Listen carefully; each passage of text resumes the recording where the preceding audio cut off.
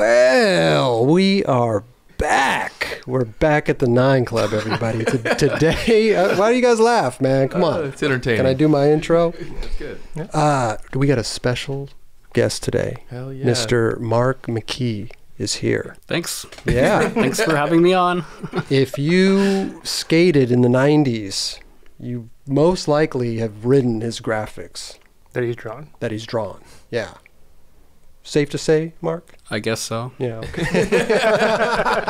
No, but you've done so many iconic board graphics. We'll get into all the board graphics and stuff. I mean, crazy shit you've done. You know, it's insane. I mean, just looking around at our set here. I mean, Gabriel Rodriguez, the Nodis graphic, the 101. Crazy. We'll get into all that, but crazy, dude. Crazy. Good. Thanks for coming. Oh, you're welcome. It was a $5.70 Uber. $5.70. Okay. Raj will pay you back. Yeah. Raj will pay you back. He literally lives like 2 blocks away. Oh, he does? Yeah, Okay. I would have walked here. I stepped outside my door with the board box, and I walked about 50 feet. I'm like, fuck this. I'm not going to walk all the way over there. It would have taken 8 minutes, but... It's an 8-minute walk. Yeah. But there's a lot of stuff in that box, too. Yeah. So, Yeah. And I wouldn't want to drop it. But even carrying, how many boards did you bring? Like 7 or 8 boards? I mean... Yeah. And the boards from the 90s, they're massive. They're huge. It's a lot of wood. It's a lot of wood. And it was like a box that was super old. Yeah, it's like torn, can fall apart. I know. Old World Industries box. Maybe 20 years old, that box? Yeah, I think so. Survived Wow. well. So let's go. Let's dive right into it, man. What where'd you grow up? Marin County, Northern California. Northern California. Yeah, San Rafael. Okay, cool. And were you drawing your whole life? I was pretty much, yeah. My mom saved my drawings from like preschool and grade school, and they're pretty funny. Just, I mean, my mom saved them too, but I mean, they're probably shit compared to what you were doing, you know. So, I mean, when you were growing up, were you skating as well? Were you doing that whole thing, or? I skated really early on, and then they quickly transitioned into riding BMX bikes. Oh. But I skated I had a half pipe in my backyard, and I'd pump the ramp. My first board was it was a bonsai board, and I've even looked for it online, and it must be hard to come by these days. It was like a laminate core, like a wood core. It must have been maple or something, and then it had plexiglass on the top and bottom. Weird. Oh, wow. Yeah, it was like orange plexiglass on the top and yellow and black on the bottom. And the name of the board was called the Bonsai Rim Rider. The Bonsai Rim Rider. Whoa. Was that a regular board, or was that like a Walmart? I'm not familiar with that one. I bought it in a bike shop, but that was people would probably be skating pools with that board back then. Okay, got you. Yeah.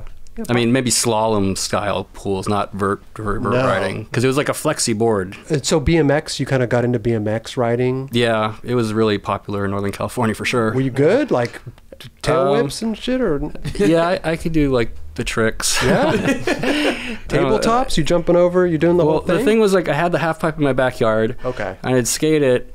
But then we had this fucking shut-in lady that lived directly next door who was there 24/7, and she's like, the skateboarding is too loud. Oh, of course. So then, just being a little kid, 13 years old, I'll just ride my bike on it instead. Yeah. It's a bummer, man. I wish I would have known about, there's this way of laying down the masonite diagonally, so the wheels don't sink into the gaps, because when you're just pumping on a regular ramp with the perpendicular laid plies or masonite, it's like yeah. But even still, the board hitting the coping and everything. I mean, it's still a loud. Yeah. It's still a loud thing. You gotta fully noise proof it. I know. Put carpet underneath it. And carpet. I did that. Yeah, I tried that. Oh, you did? Wow.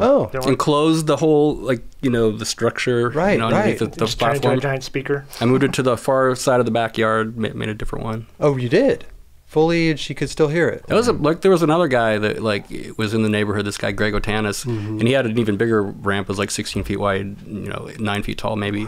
And he was they were in the papers back then. It was a big deal. Neighbors thought it would really destroy your property value and shit like that. Oh yeah. So it's an eyesore. His shit had to get torn down too. Oh really? Oh yeah. Oh jeez. So you're growing up. You're doing art as well as BMXing and everything. Yeah, I was really into art all through high school, and then I eventually went to college for art. Oh. Where'd you go to school? UCLA. Oh, you went to UCLA? Wow. Yeah. Oh, Bruin. Yeah. Did you go to the basketball games and everything? Were you a hardcore? No. I don't have any school spirit. No school spirit. No. Yeah, neither did I, man, in high school. It's a good school to skate, though. Oh yeah. Yeah, it's good spots. Yeah, the brick ledges or something. Yeah, I had a couple clips in UCLA. Yeah. When you're going to school for art, you know, what does that entail? What are you like working on? Are they saying like draw this bowl of fruit from different perspectives, or how does Nudes? it? Yeah, Nudes. Yeah, what are you drawing? Well, my major was design, but then also within the College of Fine Arts, there's a degree in this fine art. So fine art is more like you're drawing nudes and shit like that. Yeah. But mine was more like, it's called design. So it's like more like interior industrial design and like architecture. Oh. And then some drawing. Oh, okay. Architecture, like build, like you're like designing a like famous house? architects. Well, you're not designing it, but you're just more learning like what's gone down. Like you learn about architects from the past, and it's like historical. Oh, so you're not learning like structural No. stability. You're learning just lines and stuff like that. I don't know. I'm not I can draw stick figures. Or do you- Mark. yeah, It's about- You're not learning how to be an architect, but you're just learning about the field of architecture and like what building styles have been coming down through the past, and just so you have a knowledge of like what's the difference between modernism and Gothic architecture or some shit like that. Okay. And do you think the school helped you? It didn't help me become a better artist, I don't think, because I Okay. think that's kind of inborn. Yeah, I was gonna say. But it helps like kind of discipline you to where you have to finish a project in time. Oh. Yeah. Yeah, but you were probably used to that with, I mean, doing World and all these graphics. Well, and stuff. I was in college for 3 years before I started at World. Oh, you were. Yeah. Oh, You started so like a BMX company, right? Yeah, the BMX company was called Bully Bikes, Bully Bikes. and that's how I met Steve Rocco and Rodney Mullen, because they were his tenants. This guy, the guy that owned Bully Bikes, his name was R.L. Osborne, Okay. and he was like one of the top pros throughout the 80s. Oh, wow. So, he's one of the few like BMX riders that could afford a house in Hermosa Beach. All right. And rent out the rooms to like Rodney and Steve Rocco. No way. And like you guys were talking to Spike, and like Spike was saying he was working for Freestyle Magazine. So R.L. Osborne, the owner of Bully Bikes, his dad was Bob Osborne, Oh, okay. who published the magazine. Wow. And his sister was Wendy Osborne, who was the photographer that showed the ropes to Spike a bit. Wow. Magazine. Wow. That's so fucking crazy. It's a small world. It's nuts. Yeah. So it's funny because they were, Rocco and Rodney were the guys' tenants. Yeah, because like Yeah. Rocco and Rodney, they had just started World Industries up and probably had no money at all, and Right. had to rent rooms from this guy. And then they stole you. Yeah, from him. Yeah. Yeah. Because RL was like, because I was working for pretty cheap back then, and RL was like telling Rocco like, yeah, he works for really cheap. Like, Oh, really? Yeah. He almost kind of like Handed him over. handed you over to him. Well, RL ended up. I think he did the bike company for a few more years, but then he sold it, sold the did? brand, so he discontinued it. Oh, okay. Or he stepped out. Right. And there's not that much graphic work that you can do for a bike company. Yeah, you just do like a sticker for the Yeah, I did crossbar. stickers, Yeah. a couple T-shirts, an ad. Interesting. A skateboard is like the perfect canvas. It is, right? Yeah. Sure. That or a snowboard. Yeah, but let me ask you a question though. I mean, saying that it's the perfect canvas, I mean, you're talking about like a rectangle box almost. You know Well, what I sometimes mean? it's a little awkward to work within the what aspect ratio or whatever. Yeah, of the yeah. board. But the fact that like part of skateboarding like grinds off the graphics, and then you want to get a new graphic, you Yeah. don't want to stick with the same one. So it's. I think a lot of artists like can work within skateboarding rather than other fields. Yeah. But I mean, like drawing inside of a rectangle box. Is that limiting to you, or you just kind of use the canvas as what it is, Well, now I'm used to it. Like I was working a little bit on this like album cover art, and it's like, wow, it's a square. It's like, what do I do with this? Yeah, there's so much space, right? Well, let's go back to the BMX thing. So you were, how long did that last? That was 88 till about maybe 1989, and like I started the first graphic I did at World Industries was the Valley Barnyard, and that was in spring of 1989. How long does it take you to do like your first graphic like that? That one, like I was going to school at the same time, so sometimes like I would set my classes up to be like Tuesday and Thursdays only, and then the rest of the week I'd go down to World. Oh. And so it took probably about 3 weeks to finish that graphic. Oh, When okay. you were doing that graphic, did they originally want it on that shape? Yeah, that's the good thing about then, because like they would give you the shape, Oh, really? so you wouldn't have to draw outside where the actual graphic's going to go. That was a real pain in the ass with like when slick bottoms came along. Because like a slick bottom, when they lay the ply on, they can't position it perfectly. So you'd have to draw this excess of graphic that you know is just going to get cut off. Wait, so you would actually, they would give you the board template, and you would draw inside that exact board shape with where the truck holes are going to be. Really? I feel like now they just draw on a square, right? Or a rectangle. Much, yeah. And what you're saying is that the shapes are all pretty uniform these days. And it's like if it's a wider shape, you could just like scale the graphic up on the computer. Yeah, but that's an interesting thing too, because back then they were just silk screening boards, right? Yeah. There wasn't any, so you kind of had to do the whole shape thing, you know? I don't know. I don't know too much about this world. It was just basically an advantage to know the shape ahead of time, so you didn't have to do extra work. Okay. Yeah. But what about like, you know, did you have to think about colors? Like how many, like not to use too many colors because it's costly. Yeah, that's what I'm saying. Yeah. Well, the way that the silkscreen process works is every color is a separate silkscreen. Yeah. So if you have like, and then if you have to burn the screen to imprint the stencil area where the ink's going to go through. So if you have like 8 colors, which is a lot for silk screening.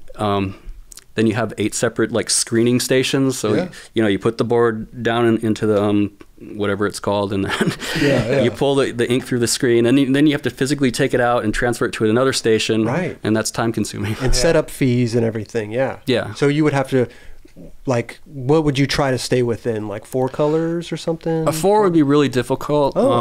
Because I think also from like Santa Cruz Graphics, like it was popular in Vision Graphics too to have like really brightly colored boards back then with a lot of colors. So we would do probably on average like 7 or 8 colors for every board. Maybe not every board, but like 8 would be probably the limit back then. Yeah. What was the most colors you ever had on a board? I think 13, but that wasn't until we did the Last Supper board with Cliche very recently. Okay, that's what this is right here.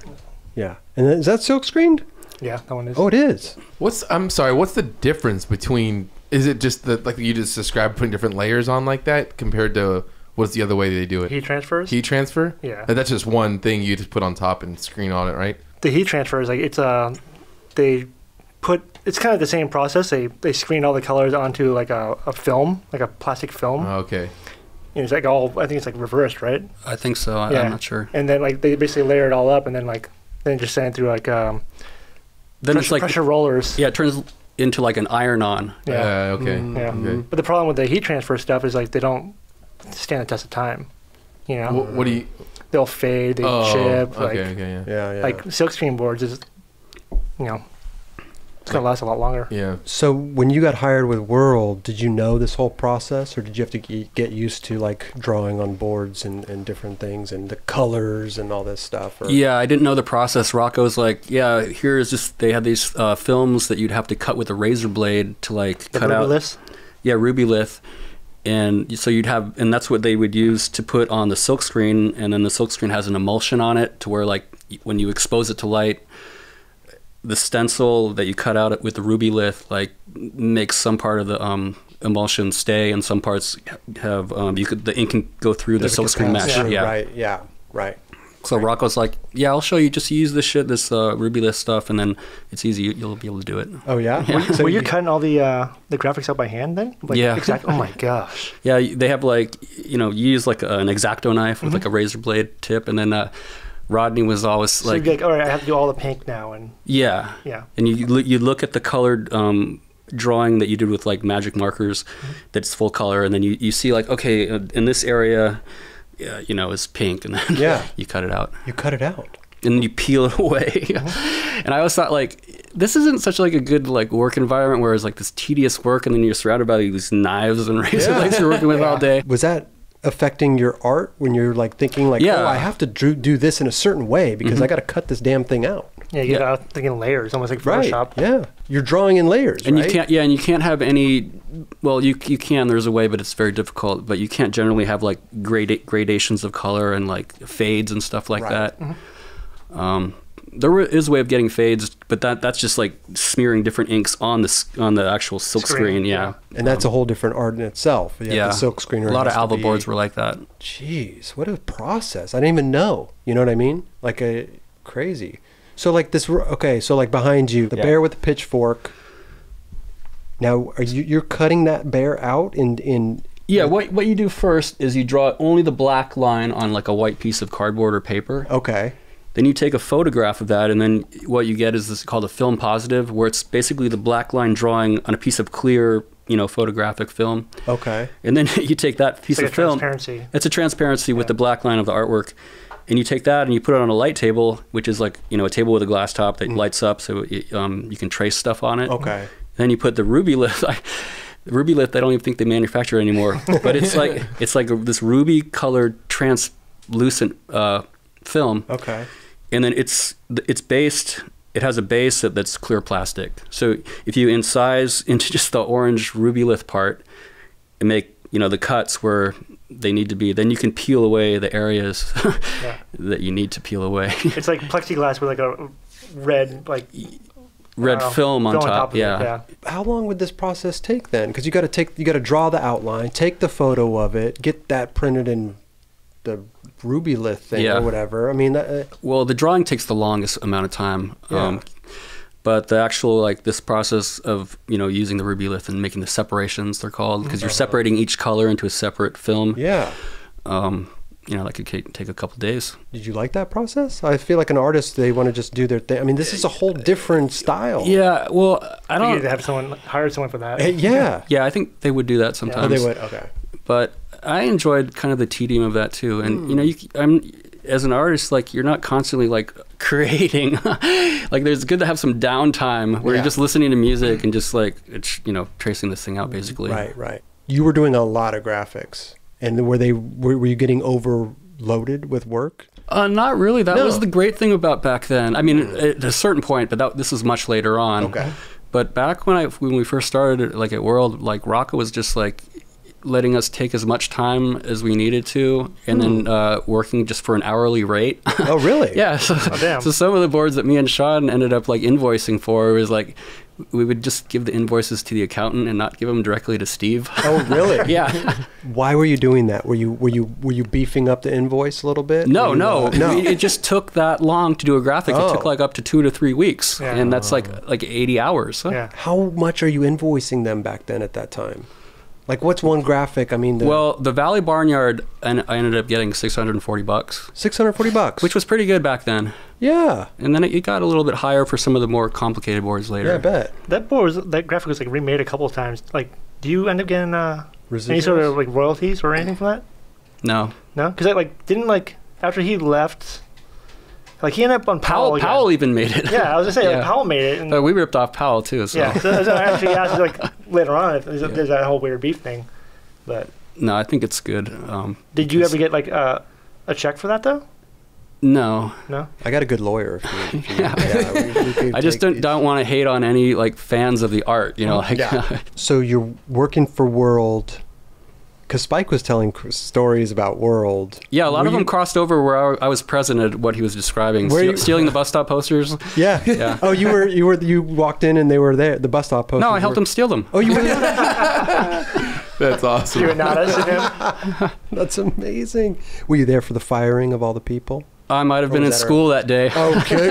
I don't know. I was not present. I mean, it must have been a fun work environment. I'd imagine it'd be fun as fuck. Because that dude's insane. In a good way. Yeah. In a good way, Well, the whole credit card thing where he would just give you his credit card, and he actually showed me how to forge his signature so I could write checks. No? Who are you writing checks to? I don't really remember, but if I had to sign a signature for something, he's this is how you do it. No way. Wow. Think you could do it today? He's an artist, of course. I remember how it looks, but I don't think I would be able to do it. Yeah. When you're in the height of all this World, Blind, all this stuff, and because you're doing crazy graphics, you're doing Javante's Napping Negro, right, and all this stuff. Is there and are they bringing you these ideas, and or are you coming up with a lot of them yourself? Well, are you saying I can't do this. This is crazy. For that graphic, what happens, I think a lot of the times is they'd come to me with an idea, and then I would kind of add my own thing to it, maybe make it worse or more offensive. Wow, okay. With Javante's, I remember his mom, there's this whole world of black collectibles, and even though it's racist shit, his mom brought in this postcard that was a picture of like a little black boy in a watermelon patch, and he's urinating, and it, you know, it's supposed to be adorable, but it's totally racist, and it's like the fountain of youth, it says, is the caption. Okay. And so instead of just doing, because I don't really like just copying something exactly, and using that as a graphic, so I'm like, okay, well, we'll just do something along those lines. Okay. So that Javante board is like set up as though it's a collectible for racists that are like looking back fondly on those, you know, that era. Right. And then like I was really uncomfortable, like kind of when that board would get displayed without also showing the ad that ran with it in Thrasher, because there was a full page ad in Thrasher, you know, setting it up as like a mail order item to where like, hey, if you miss the good old days, like here's this painting that you can order from the World Industries Mint. Okay. Where I got that, like the whole mint aspect of it was when I was a kid, like on daytime TV, like in the 70s and 80s, they'd have this commercial for this mail order chess set. Okay. And it was manufactured by this company called the Franklin Mint. I've heard that, yeah. And so it's like they're advertising this, you know, finely carved Civil War chess set, where it's like, do you want to be on the side of the slaveholders or the North? Right. So you were uncomfortable with that board being displayed, like you said, like you were just. Well, I would have it displayed, but like it was in a show in Paris that was like maybe 10 years ago, and I like the curator only wanted to show boards. I'm like, hey, you got to show the ad too, so people can read the ad and see that it's sarcastic. Like it's just sarcasm, you know. It's not like so they can get the joke. Yeah, and but Javante came to you with that graphic. Yeah, and he was happy with it. He was happy. Yeah. Did you do Javante at Night too? That was his idea. Right. Yeah, you did that one. Yeah, and I think that he may have said that was his first board, but it wasn't his first board. But anyway. Because the at night, the eyes and the smile were taken from the top graphic of the Napping Negro board. Oh, that's right. Oh, that was a top graphic. Well, the top graphic wasn't the black and white face. It was a full color picture of the face. Yeah. So Javante said for his next board, he wanted the Javante at Night, where just the eyes and teeth in all black. But is there anything that these guys are coming at you and you're just like, whoa, dude? Like, because a lot of those graphics were pretty. Yeah. You know. I'd imagine you pitch people some crazy ideas and like. Or I just wouldn't even tell them, like, you know, like that Jordan Richter board. I just found a safe sex pamphlet at UCLA. Like, you know, there people are handing out, or it's in the men's room or something. Right. I'm like, look, it's shaped perfectly like a board. Here's your graphic. Yeah, that's a graphic though. The Jordan Richter, like that didn't take you too long to do, right? No, that's just a matter of making a Xerox copy, basically. Yeah, pretty much. Well, because I would always hear from people saying like, "Oh yeah, I gave McKee this idea, and he fucking whips it up in like a day or like hours or something. Like you're pretty quick." Yeah, that wouldn't be a finished graphic. That would be just like a sketch of it or something. But still, I mean. Even those sketches, I believe, could go on a skateboard, Mark. You know, they can even go on a mug. Will you draw us right now? Would you draw me? How long would it take you to sketch a caricature? Well, I don't want to do that right now. We'll pause the show. You know, we'll get a little art. I'll draw too. I'll draw Kelly. That'd be weird to do that while doing it, like just talking. I know. But no, but you tend to whip up things pretty quickly. Is that in the past? Say? I slowed down considerably more recently. Yeah. Why is that? Just wanting to get maybe like having less ideas now. Okay. And just wanting to be more of a perfectionist about things. Yeah. Do you have a favorite board that you did? Yeah. Ones that I brought in there. And Kelly, like the Nodus Devil board. The Nodus Devil board. Yeah. The Gabriel Rodriguez Jesus board. And the Jason Lee, I call it the American Icons with the flag in the background. Those are some of my favorites. How many boards did they make back then? Like, what would be the run? I don't remember. No? Yeah, I don't know. I didn't really pay attention. Like, I'm all surprised to hear like how many like Barnyards sold, because I don't really remember them selling that many, but I guess they must have. How many? What do you mean? Did they sell a lot? Yeah, because hasn't like Mike gone on record saying he was making like $12,000 a month for a while or something like that. Maybe. So that would have been 6,000 boards a month. Wow. I know that me and every one of my friends had that board. Did you save all your boards? Yeah, for the first 10 or so years, I saved pretty much all of them. Oh, really? Yeah. After 10 years, you kind of stopped? I mean... Then I would be more sporadic. I'd save some and then not save others. Maybe the ones that you really liked. That was when the quantity of my artwork really overtook the quality. Oh. That was when skateboarding became popular again, so they needed like way more graphics. Right. And they just started pumping things out. So you're working for Rocco, and everything's good? Yeah. How old were you when you got hired? Just turned 20. You said you were freelance at first? Yeah, I was freelance. I guess it must have been like maybe 92 or 93. I think I started having the regular pay salary. Oh, wow. Which did you like better? Oh, definitely getting a salary. Yeah. Because then you could just chill.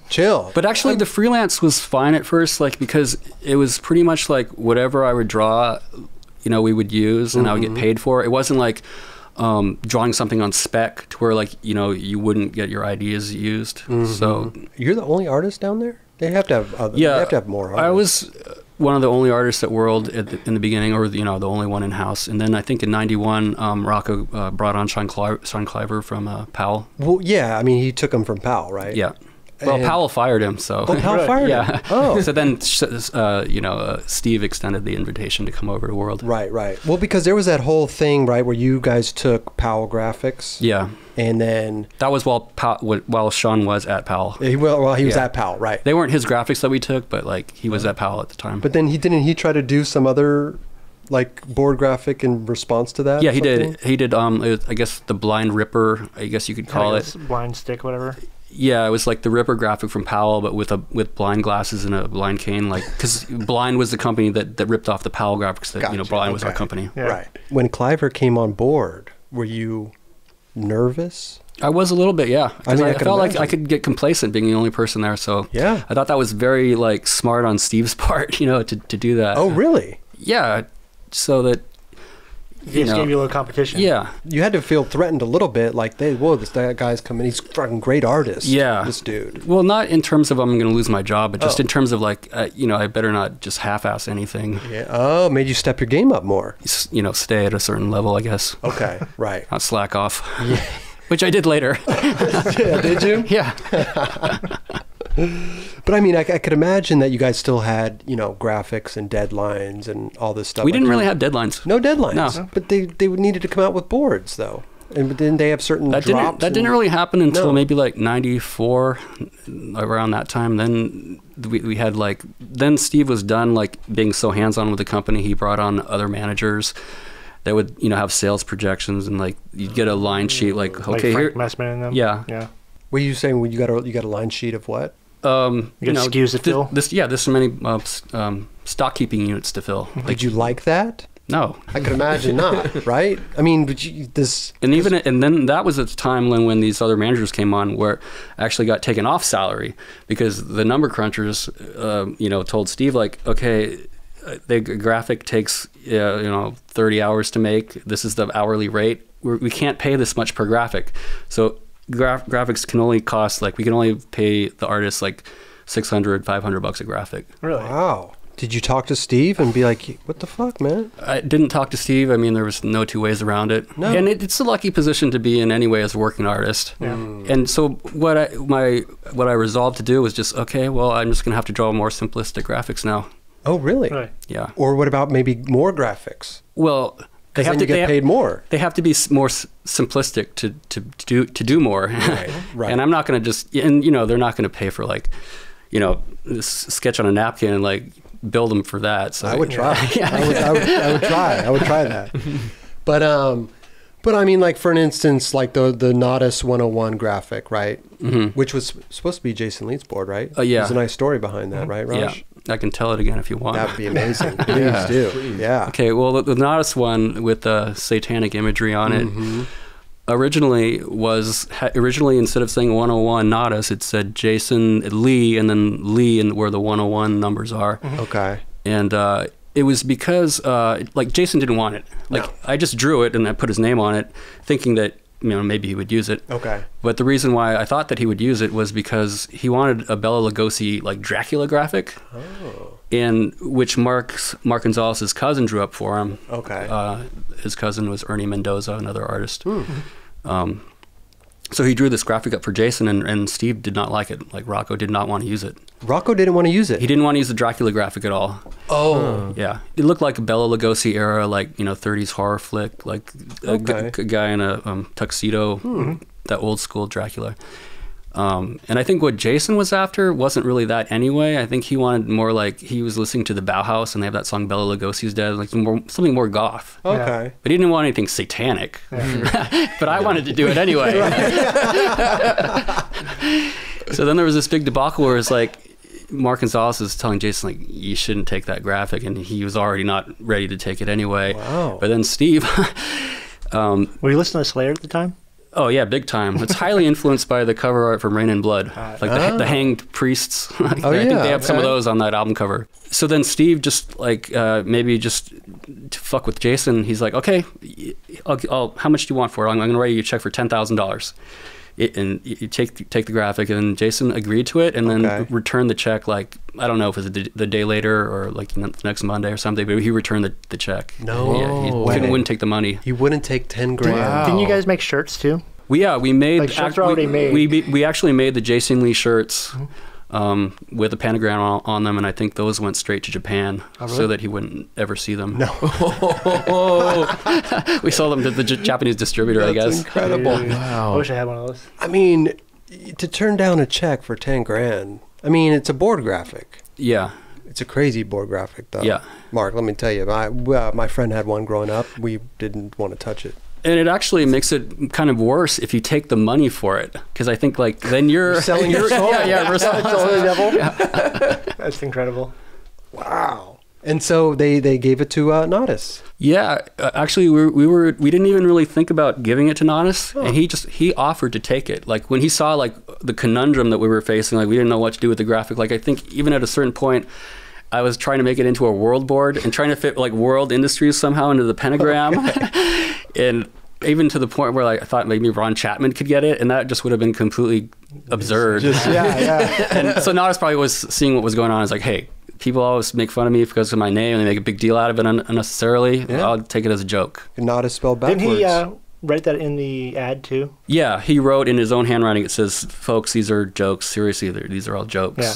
Oh, really? Yeah. I don't There was know an ad with the board. It had, like, the graphic, whatever, and, like, it said something like, there's something on the top.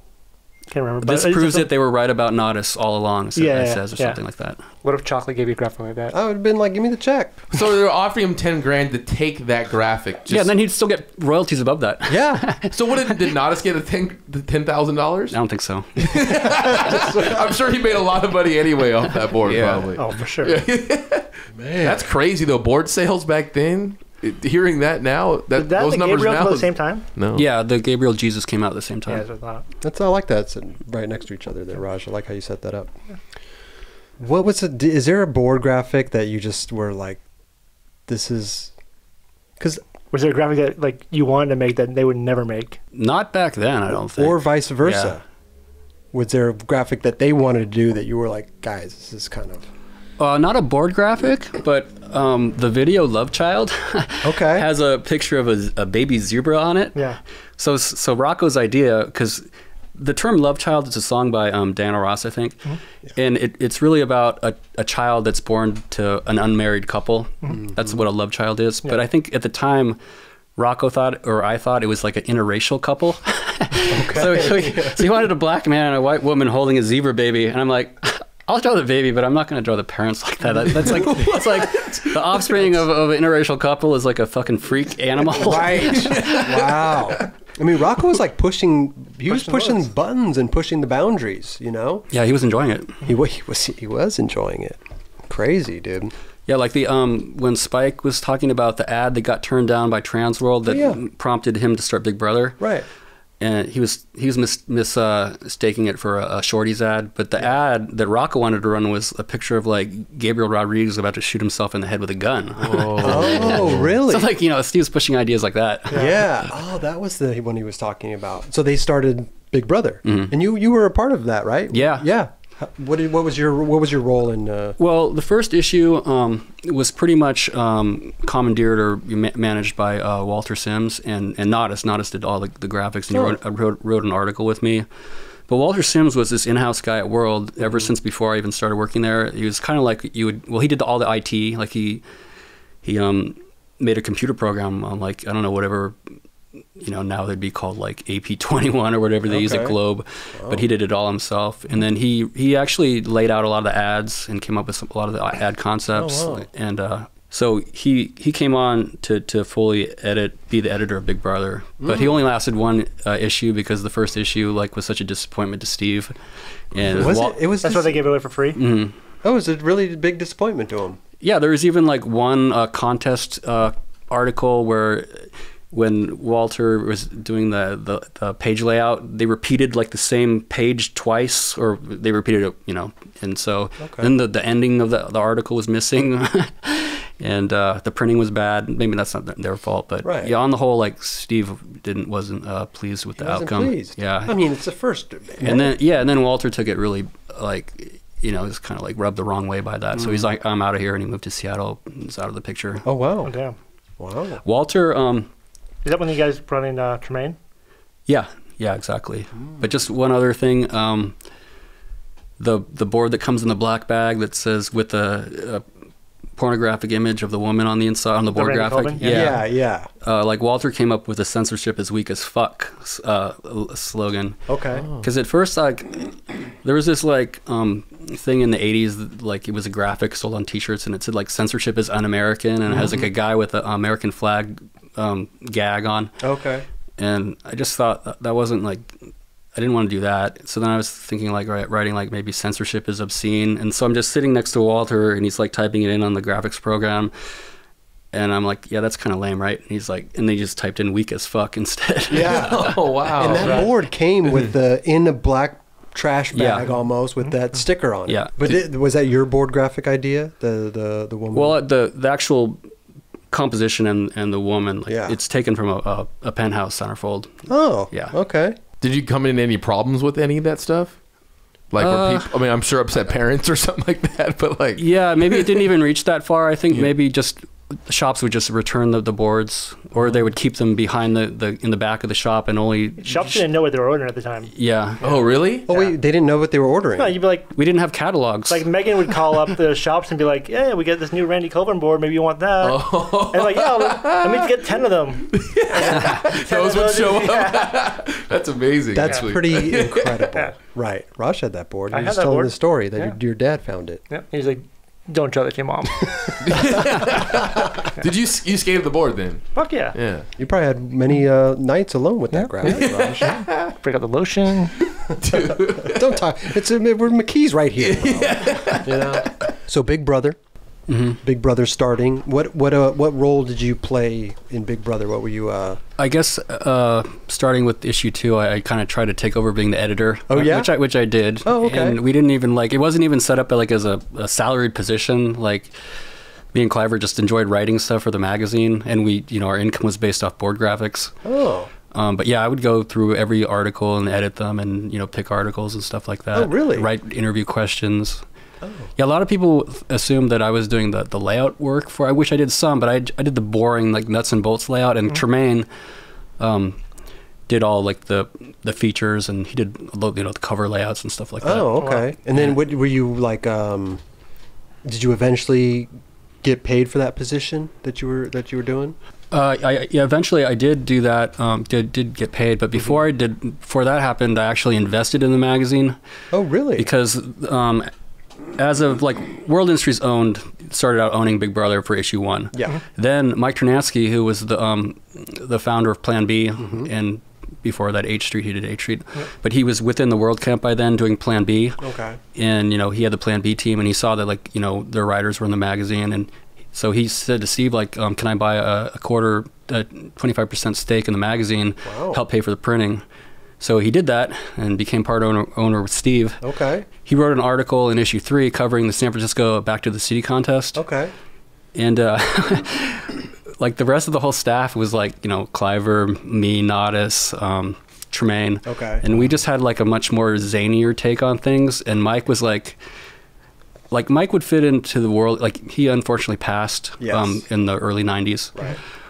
But if he was alive today, he would be the way he looked at skating, with building the Plan B team, having this epic team and videos and just upping the level of skating and stuff like that with every feature.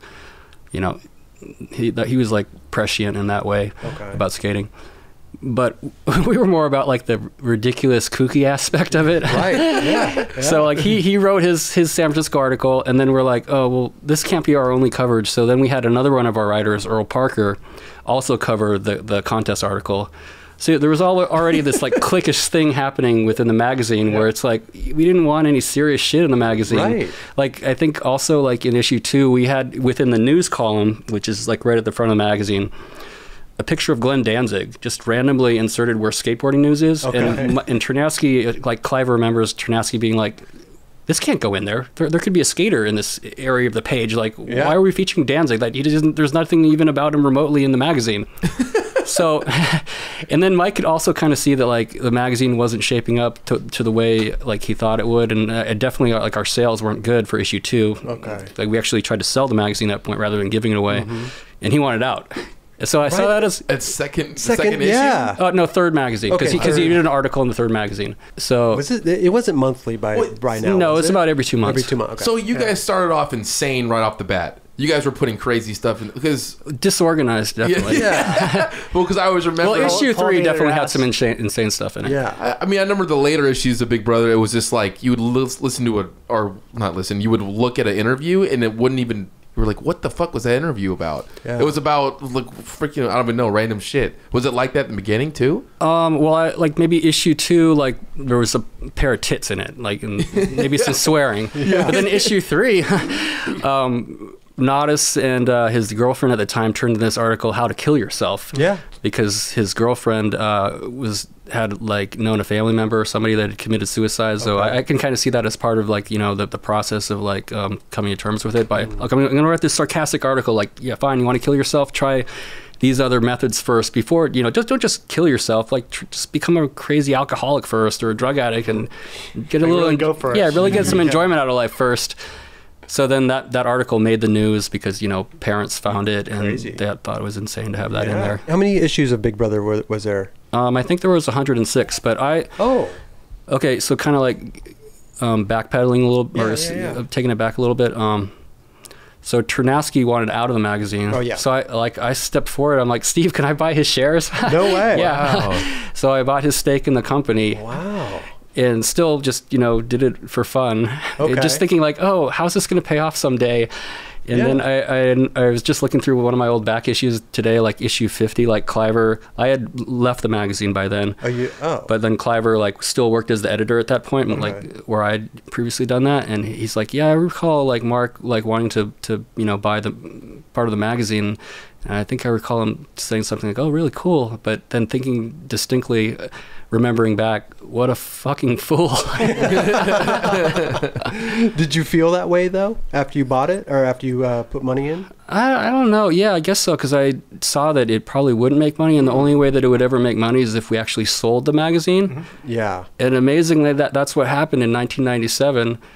The accountants at World found a buyer for the magazine, Larry Flint from Hustler Magazine. That's right. Yeah. And then, so then I was like, okay, I'm cashed out. I'm done with the magazine at this point. Right. Yeah. How much did you put in? About 40. 40K. Wow. How much did you cash out for? About double that. Double that. Nice. Not bad Great investment. Yeah. You know? Yeah, I was just unbelievably lucky. Yeah. No, that's amazing. But even when Larry Flint got on board, you weren't like, oh, this is going to be good. Well, he can take this magazine and throw it into a different level. How did he even get how did he even find out about the magazine? We used an accounting firm at the time because World was in a process of like courting like outside investors or something. So we had to have these like, I guess they're called accounting firms or something, to go over our books like it's a third party to make sure that like on paper we're selling what we say we're selling. You're legit. Yeah. And it was the same accounting firm that Flint used. So they knew that, so Scott and Frank knew that Flint was looking to buy magazines. And actually, we had another magazine that we were doing at the time called Blunt, which was snowboarding. Yeah. Okay. And I think Flint was more interested in Blunt because snowboarding is like way more commercial than skateboarding back then. Like you can have car ads in a snowboard magazine, maybe even liquor ads. Okay. But we said, or Steve said, no, you got to take Big Brother too. Wow. And then, but you just wanted to cash out right away. You didn't want to see where Larry Flint could maybe take this thing. Or you thought maybe he was going to dead it and just do the blunt. I didn't think he was going to dead Big Brother. He actually deaded. He actually like shit canned Blunt like within a year of buying Blunt. Oh wow. But what happened was like, I could have gone over to Flint like and had a like a job there full time, and we even had like the pay worked out and stuff like that. Oh. But like Flint was like not what you would think it would be.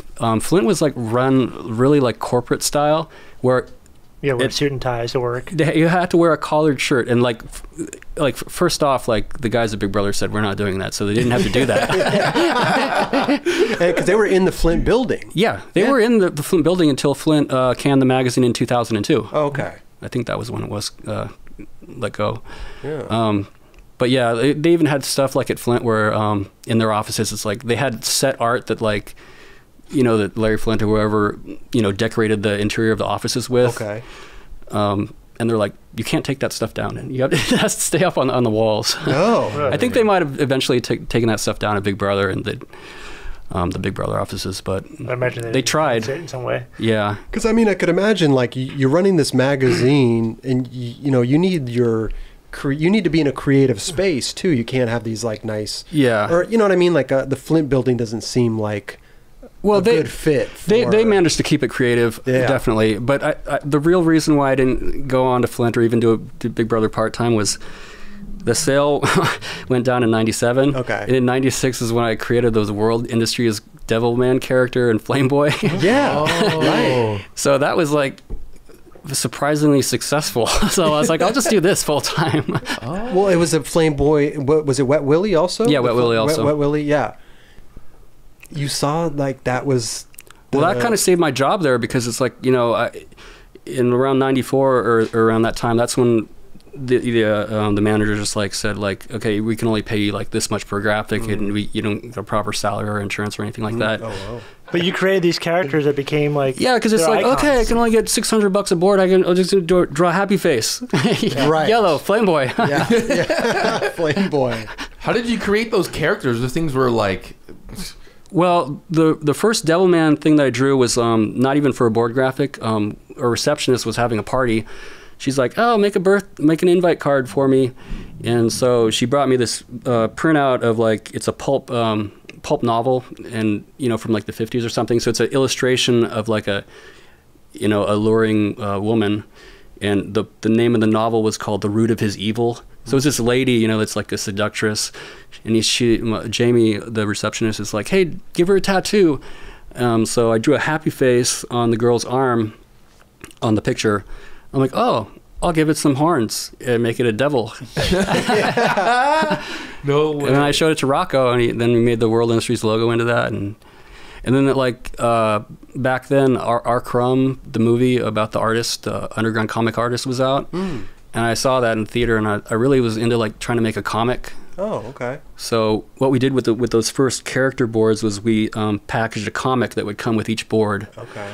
And the comics were styled like these religious tracts. They're like rectangular and they're like 8 pages long. It's like the pamphlets they hand out. Yeah. They're in the company is called Chick Publications. They've probably made like 100 of these little kind of comics that like tell you you're going to burn in hell if you don't do this or that. Yeah. So our comic pamphlet said, let's make a deal. And it was like, we want to buy your soul so you can go to hell. And you drew the comics. Yeah. Yeah. And that's where like it had Devilman in it, and Flameboy was his like sidekick. I mean, Flameboy became this huge thing. Huge. Yeah.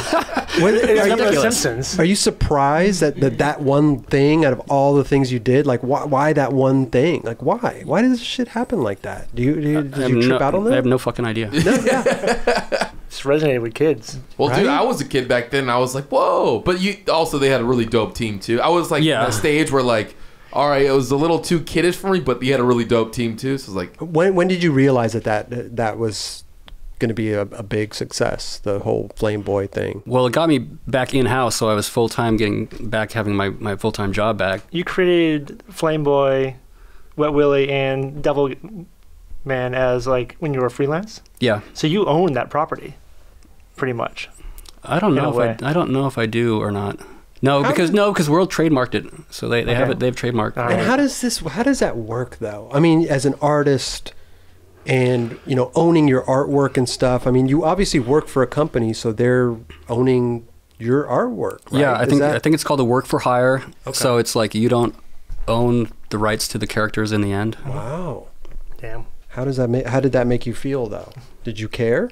Not really, because I was had a job. You had a job. Well, so you drew the devil dude first, and then the Flameboy, and then were you like, I got to add something else to us, and made Wet Willy? Yeah. Wet Willy. Yeah, actually, well, good and evil. Yeah. I thought of the name Wet Willy, but the character had to be pointed out to me. JT, he was the art director for World at the time. Yeah, John Thomas, former Alva skater. He was our full-time art director at World Industries. So he laid out all our ads. He's like, yeah, Flameboy is kind of shaped like a teardrop. You should make a water teardrop and have them fight each other. Wet Willy was born. You guys started some shit with that, man. The whole Wet Willy Flameboy movement. I swear all these kids were buying it everywhere. Kelly's getting giddy over here. He loves the Flameboy Wet Willy. Well, did you like it? I did like it. Yeah, I still think it's good.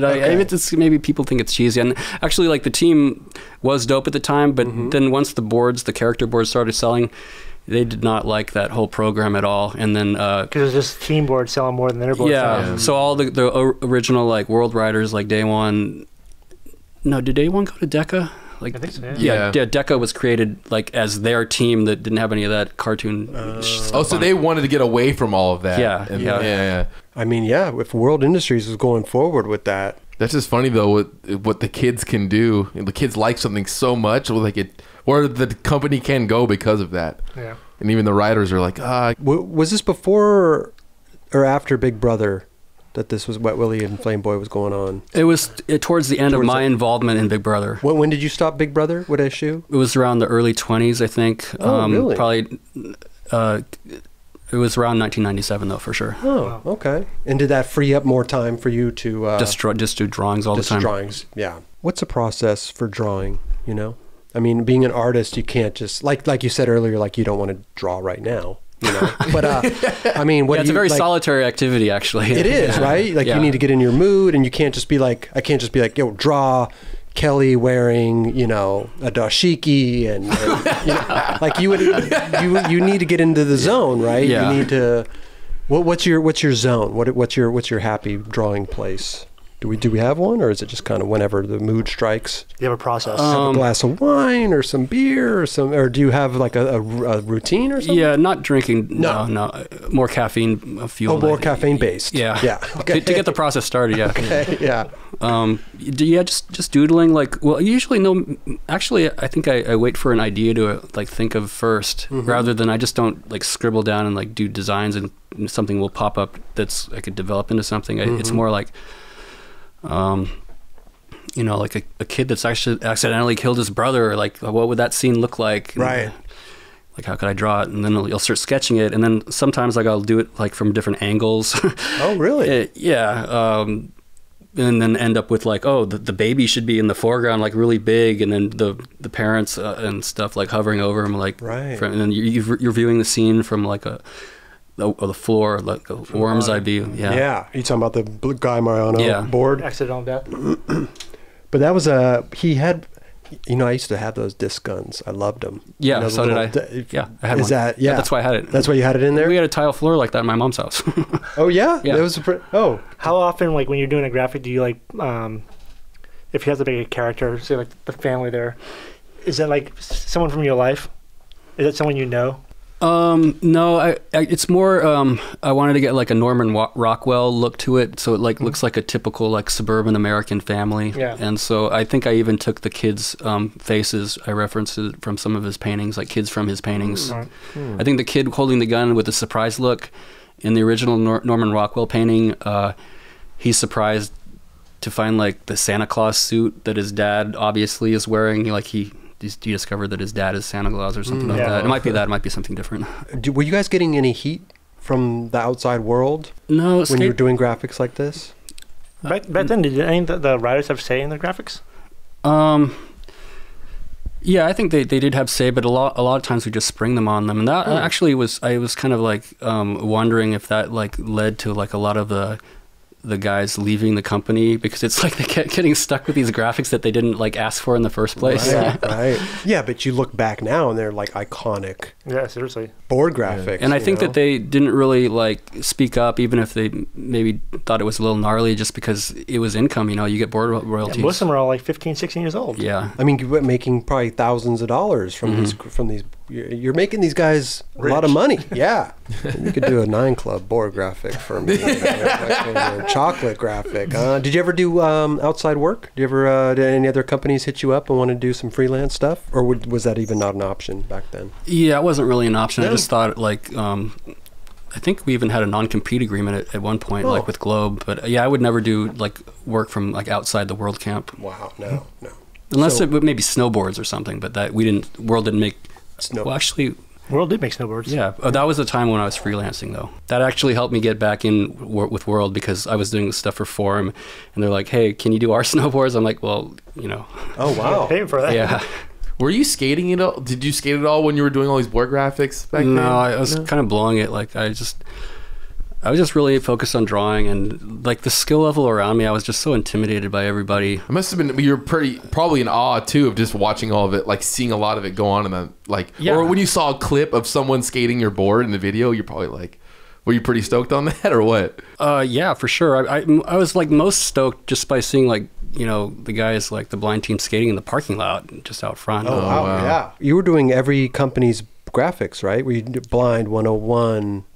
World. Yeah, Liberty. We had Liberty with Mike Smith. Oh, I yeah, did some Liberty. graphics with them. Oh, okay. Who did the Todd Congelet graphic? With the Icy Bear, I did that one. Did you? Yeah, I think there was 3 of those. The one graphic, it's got like he's holding the mugshot. Yes. Is that his phone number? Backwards. It's phone number backwards. I heard that. He said he got a few phone calls. Oh, really? So I figured it out. Did he want that in there, or did you just? No, I just put it in there. You put it in there. Where are you coming up with these ideas? It's incredible. What about the fucked up blind kids? Was that you? That was me, and I think maybe Steve wanted to do a board series that had trading cards or stickers that came with them. Okay, like Garbage Pail Kids. Yeah, and then there was that Garbage Pail Kids cards, yeah. Those cards in the 80s.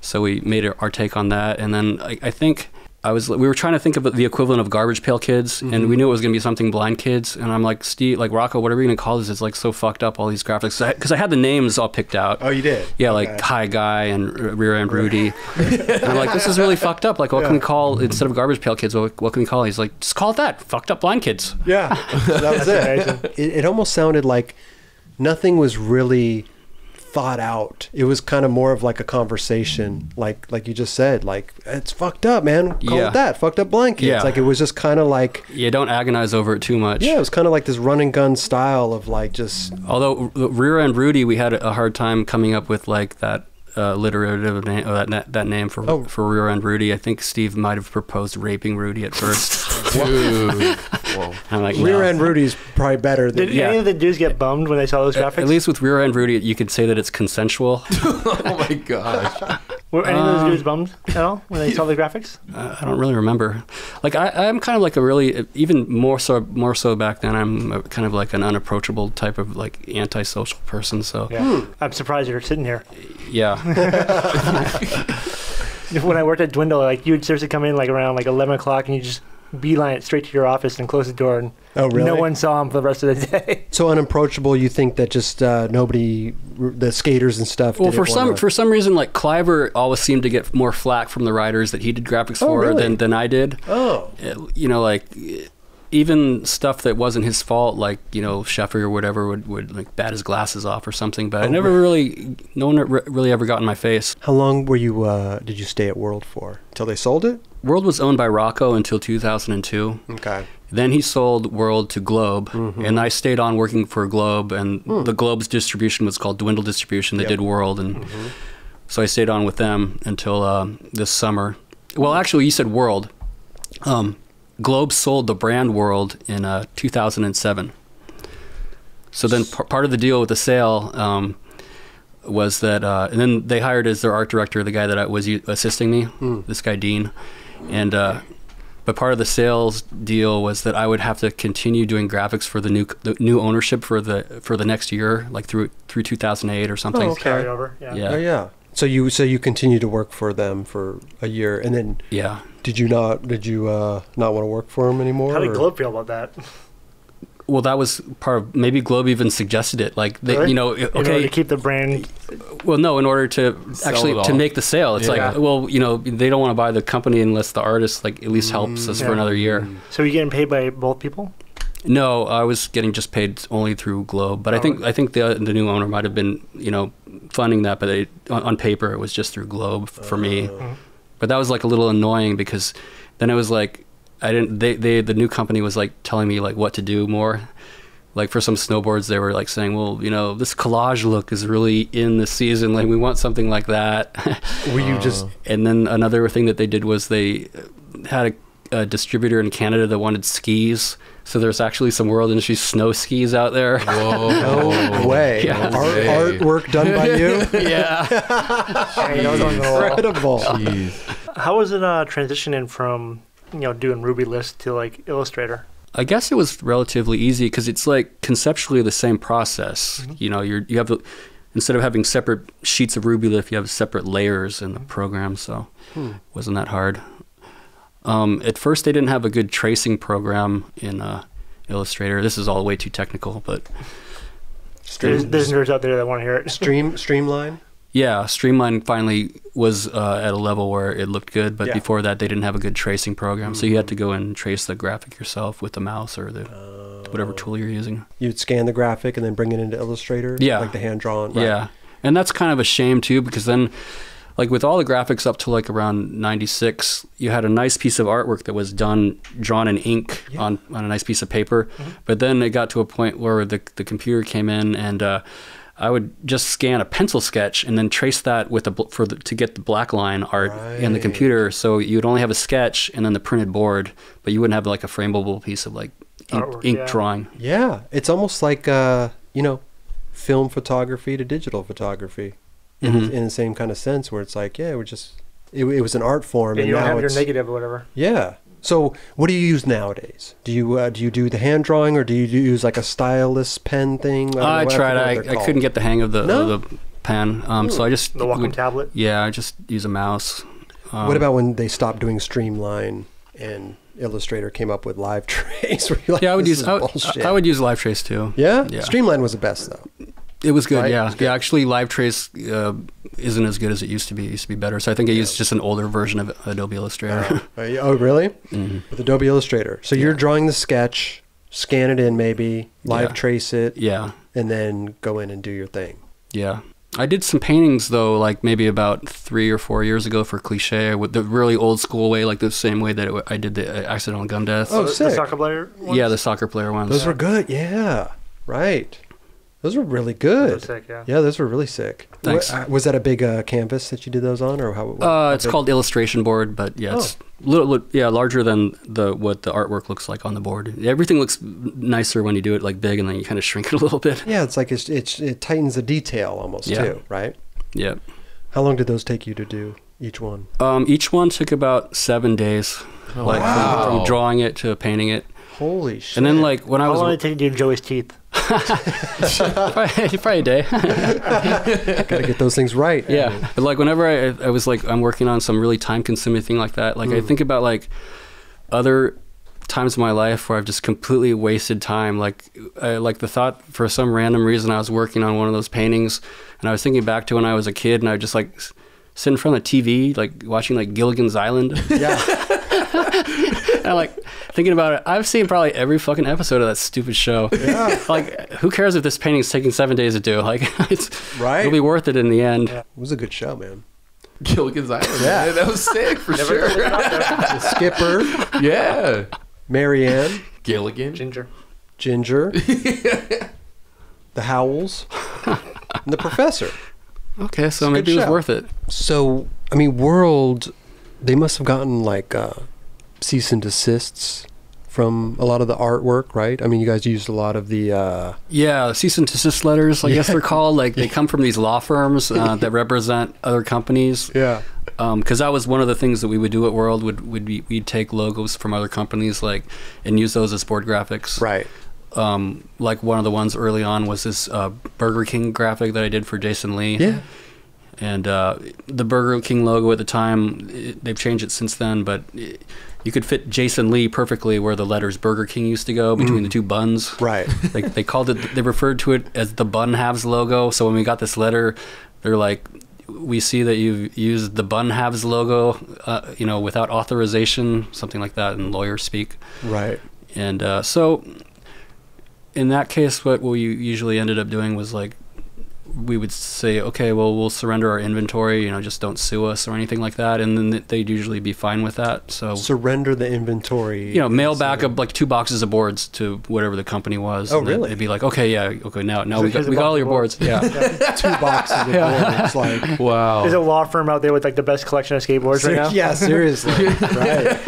Yeah, they probably like destroyed them or something. They thought this is like unauthorized. Like, they must be destroyed. But it's funny though, even the Burger King logo, I mean, I'm actually surprised that you guys got a cease and desist. It's so kind of, it's plain. It's not really like any crazy thing, I mean, that logo back then was just like half a circle. Yeah, that's what I'm saying. Like top and bottom. But that's kind of like the definition of like a corporate company. It's like they're very, protective of their visuals. Yeah, that's true. That's true. Was there any one that was just crazy where they had to like pay a shit ton of money? Did you almost lose your job? No, actually, like Steve would get stoked whenever we would receive these letters. Oh, and really? We'd put them up on the wall. Like he'd be all proud of them. Even if it cost him a lot of money, he wouldn't care. I don't think it really. There was just a few instances where it cost the company money. Usually, it was just like cease and desist, like stop and don't do it again or something. Slap on the wrist. But yeah, we had to do a few payouts. One was for this Winnie the Pooh graphic on the Rocco 3. Mm-hmm. That one. Disney? What? That's from Disney? Yeah, originally, Winnie the Pooh was like A.A. Milne, but then somehow the Disney company bought the rights from the family or something like that. So yeah, it was Disney that sent us a cease and desist. Not for the board graphic though. They didn't really see that. That was like 1990, 1989. Okay. But around 96, when we started World Snowboards, we put that graphic on a snowboard, and they saw the snowboard, and we had to end up doing out of court settlement or whatever it's called. Right.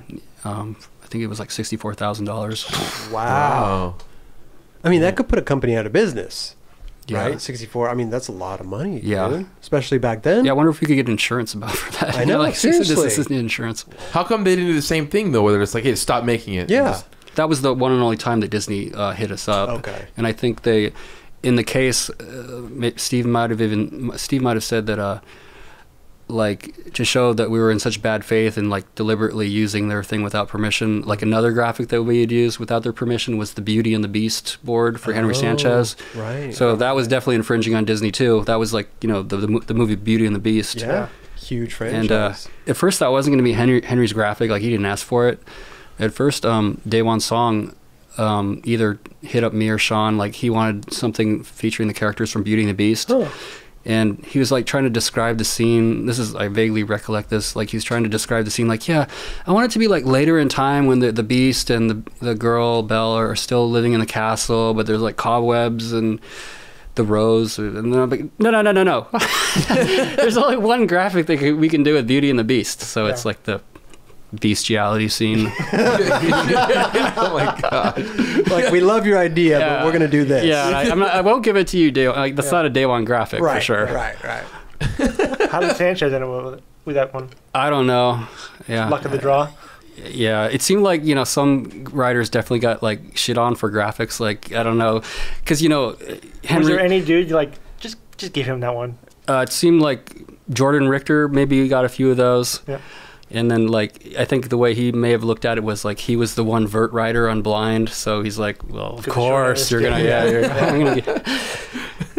And then I had also like given a lot of random graphics to Randy Colvin, and then our rationale for that was, well, he's way out in Arizona. Like, how is we can't we could fax it to him, I guess. I don't know. Right? How would you? Yeah. One other cease and desist that came up was we had done a graphic that was, this is like in the Devilman era, but it was like Devilman driving a bomber fighter plane. Okay. And so in World War II, they had this nose art, pictures of like, you know, chicks on the side of the nose to boost morale for the soldiers and the pilots. And there was one that I found in an old book that said Hell's Angels, so it had like a devil girl, which was already like a world character, and it said Hell's Angels. So I'm like, oh, we'll do that as a board. Oh yeah. And we got contacted by the Hell's Angels, the motorcycle gang. Oh, whoa. Yeah. That's a letter you don't want to get. Yeah, and we're trying to explain. Maybe somebody in our management said like, well, what about the World War II fighter pilot, group, the Hell's Angels? And they're like, how do you think who do you think started the motorcycle gang afterwards? Wow. Damn. So they own the trademark to that. So generally, like their way of doing things is they would make you pay like $10,000 to their charity of choice or something like that. Wow. So that's what we did. Oh, okay. I thought maybe they would visit you. Yeah. And handle it. Who drew it? Handle it man to man. There was a coin toss, though. I read an interview with our CFO recently, well, maybe 4 or 5 years ago. That was the CFO at World at the time. And between him and Rocco, they flipped a coin to see who would have to go see the Hells Angels lawyers. And Steve won the coin toss, so no way. This other guy, Scott, had to go see them. You ever see Rocco these days? Do you ever talk to him? I haven't seen him like in the past 2 years. No? Would you like to? Yeah, but it seemed like you guys had a good time back then. Yeah, you know, I'm sure you we'll guys cross paths again. Yeah, right. I mean, we had a lot of crazy times together. Like when he was had his compound in Hawaii on the island of Lanai. Okay. Yeah. Wow. He bought this like World had a few times where it was sold, and this is like around 1997, the same time the Big Brother deal went down. That was when we were using that accounting firm, and then this company called Swander Pace Capital from San Francisco or something. I think they basically bought like 70% of World Industries. Oh, wow. So Steve and Rodney still own part of it, but then they had to go up to these meetings, I think, in the Bay Area and that was when the whole commercialization of World went down, because these investors were like, you know, you want to see profit. Yeah, we want you to be having this broad distribution and stuff. Wow. But then Steve was all good with it, because then he bought this like crazy 6,000 square foot house in Lanai, on the island of Lanai in Hawaii, and we go out there with the team. And I mean, you called it a compound. It was one house. Yeah, but I mean, maybe compound in the sense that he had like all these toys there, like he had all these quad runners. Oh, wow. And then like the way that he rigged up the quads was like, of course we didn't use helmets, but we had these aviator headsets with mics. No way. So you can talk to one another? Yeah, you could talk to each other, and then when you weren't talking to each other, then it would go back to the Walkman, so you could listen to the radio and have music playing. That's It's kind of like Kelly's little button over there. You push the top. No, that's amazing. Yeah, Sluggo rolled one of Rocco's Land Rovers while he was out there. Oh, wow. Because Rocco started a rental car agency when he was on the island, because he got to the island and he's like, fuck, the only rental cars you can get out here are Jeeps. And he wanted Land Rovers. So he bought a bunch of Land Rovers and started his own rental car company called Red Rover. Is he still doing it? No, that didn't last very long. They would constantly be having to like get out the winch and tow people from being stuck off the side of the roads, because it's all dirt roads like on the mountainous terrain out there. Do a lot of people live on that little island, or was it? No, it used to desolate? be. I think it's all. The population is all just pretty much employed by the hospitality industry out there. Like there's 2 hotels. Oh. It used to be a pineapple plantation, but I think that probably stopped like in the 70s or something. And then they built like 2 big hotels. So at first Rocco would before Rocco had his house there, he would fly the team out to the island and put us all up in the fucking hotel rooms. Like one time to shoot the ad campaign for Duff's shoes, he's like, yeah, we can get all the ads shot in 1 week. So he had all the riders that were going to be in all like the 6 or 7 ads. And then, they did a photo shoot a day, for Duff's shoes. Wow. Were they the commercials for that too at that time? There were some that were in 4-in-1 that were like girls running around with like little bunny. Well, they had the bunnies that were like on Easter Island, shooting them. Yeah. And they also had the Nazi one. I don't know where those were filmed. Well, the Nazi one I think was filmed inside the World Industries warehouse. Right. And I think Stacy Peralta might have had part of that. Oh, really? Had a part in that. Directing them? Yeah, I think so. Must be nice, huh? Rocco, huh? Island, house. Yeah, and he would like helmets with walkie-talkies in it. I think in the Man Who Sold the World documentary, he's like I think Steve says, yeah, at that point I was pretty much footloose and fancy free. Wow. I bet. Do we know how much he sold World for? To Globe, I think it was 43 million. Wow. 43 million. and this was what year? 2002.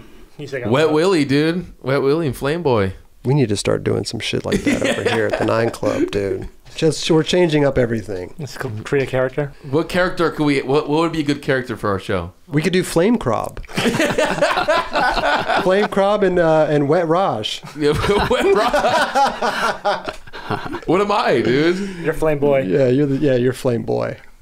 What? Oh yeah, I brought some original Big Brothers. Oh, you did? The ones I had doubles of. Okay. Some of the singles like I don't want to let go just yet. You gotta hold on to them. These are yours. Oh wow! Oh, Yeah. Gifts. He's got them in a big bag. Double bag.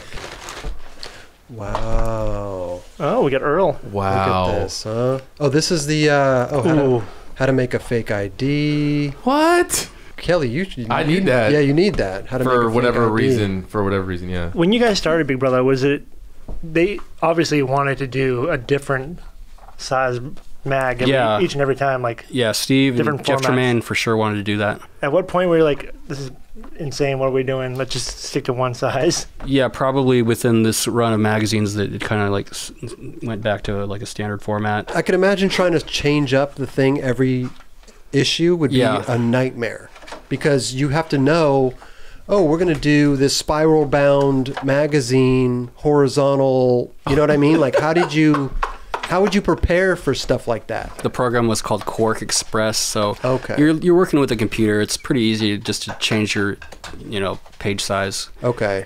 There was like some difficult things with printing though, because sometimes because like when they print the magazine, they'd print it on sheets of paper that are like almost 4 feet by 4 feet. Oh. So it's like 16 of the pages are on one side, and then they cut it up somehow when they bind it or something. So sometimes you'd have to do a layout where like, half of the things are upside down, but they're all on the same printer spread or something they're called. It's confusing, right? Yeah, that was confusing.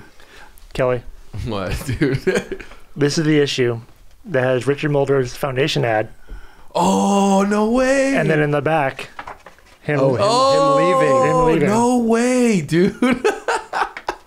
This That's is amazing. I mean, Mark, you've been a part of some awesome shit, bro. You know what I mean? Like some historic, iconic stuff in skateboarding. Skateboarding was so sick back then. I mean, still sick, dude, but like, good God, look at that. Like that sassy for skateboarders. people are like afraid of shit now. You know what I mean? What issue was the Daniel Castillo cover? It was a big magazine with the his issue face. 2. That was Yeah. issue 2. Yeah. How did that issue do? That's why Ternasky wanted out of the company because Because of Daniel's face? No, because it didn't do so didn't well do good. because the first issue I think we printed 20,000 copies. So then Ternasky put up some money. He's like, let's print 40,000 copies. So the only reason why I didn't bring that issue over is it's so big. It's big, yeah. But I got a stack of those. When you were going into each article, was it just like whatever happens, or do you have like a vision for the article going in? Yeah, were you guys planning things out? Yeah, we would have content meetings at the beginning of each, like, when one issue was off at the printer, we'd try to figure out like what we were going to do for the next issue. But that would just only be like a list of things to do. Just throwing shit at the board. And Yeah, what I found worked a lot better though afterwards with interviews is to write the interview questions down ahead of time. Because then you would have it there on paper and you'd have the nerve to like just read it, even though it's like completely random and probably a question that they wouldn't want to be asked necessarily. Yeah. So that was the thing that we did. You would think that Ternasky would know, like, what he's getting himself into. You know what I mean? Like dealing with Rocco and this whole other magazine, But actually, like, things that had worked up to that point really stopped working, and like even the gnarly graphics, I stopped doing the really like provocative gnarly graphics like in the early 90s because the shops, there was a bunch of new companies. Like when World first started, there wasn't really that many new companies or smaller companies. Then there was like New Deal and all these other companies that had options for shops to buy their boards. So it's like, I don't think we're going to buy like the Satanic board from World Industries or like the Naked Corpse or something. So then Big Brother was kind of an outlet to do more provocative, like gnarly shit, because the graphics got really just more like logo rip-off oriented at that point. It had been tough, like with all the crazy shit you guys were doing for Big Brother, whatever, just trying to get advertisers to like want to be in the mag. Yeah, because they're like, I don't know if we want to be in there. You know? Yeah, well, at first, like an incentive was like we would lay out their ads for them. Oh, really? Yeah, and that would be actually like a good question for Cossack, because he was like our ad coordinator. Like he would actually try to like get the ads, like get people to buy the ads.